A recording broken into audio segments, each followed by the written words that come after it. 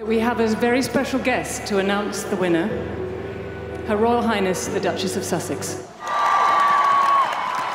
Meghan Markle's surprise appearance at the British Fashion Awards was to present a prize rather than collect one, but even that was enough to draw the biggest cheer of the night.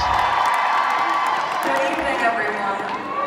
It is such a pleasure to be here, celebrating British fashion and British fashion designers in my new home of the UK. Now roughly halfway through her pregnancy, the Duchess of Sussex was presenting the award for Womenswear Designer of the Year, a contest she had in fact played a significant role in already. For it was the designer of her wedding dress, Clare Waight Keller, who was crowned the winner.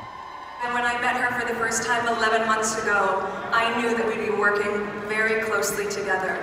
The winner this evening is Clare Waight Keller. The appreciation was not just one way, though, with the Birmingham-born designer paying tribute to her muse.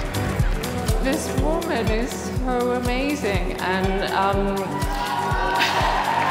a sentiment the star-studded audience clearly agreed with. The marvel of Ms Markle once again stealing the spotlight. Ivor Bennett, ITV News.